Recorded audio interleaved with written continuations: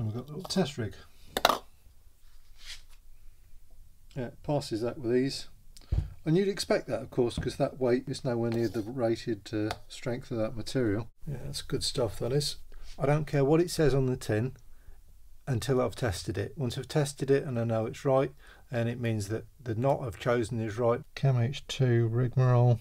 Oh, I mean, that's just one knot. If I was doing this scientifically, then I'd do kind of multiple tests and stuff. If you can get 5 kilo knot strength on a hook link for a carp fishing situation, I mean, that is absolutely loads. But yeah, that's a pass as well. So this is the 0.50 30-pound heavy duty snag leader, and that's a good solid pass.